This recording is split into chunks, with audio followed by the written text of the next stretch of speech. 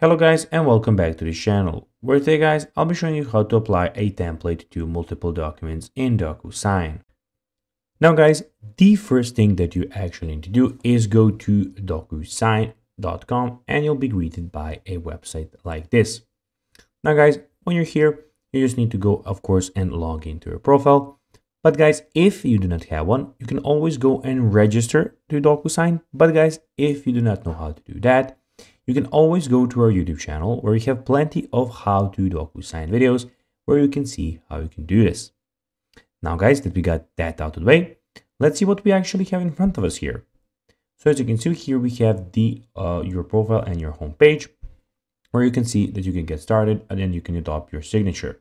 So you can do that first and you can start creating your own signature. Also, we have the manage where guys, you can see a lot of stuff here. So here we have the inbox, the sent, drafts, deleted stuff, bulk send, and a lot of quick views, action required, waiting for others, etc. You can go and load all here. And we have the search inbox and folders box here. Also, we have the templates. As you can see, here you can go and create your own template. So resending the same envelope. So you can go and try creating your new template here.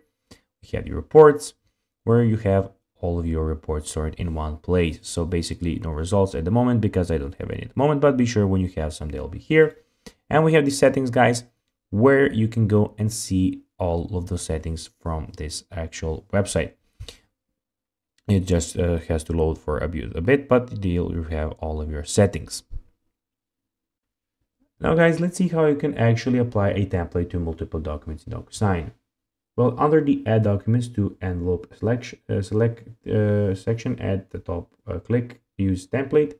Check the box for each template that will be applied to envelope and then click Add Selected. And guys, that will be everything for this video. I hope that you found this video informative. If you did guys, don't forget to like this video, share it, subscribe to the channel, put the notifications on. And guys, as always, I'll be seeing you in the next video. Bye guys.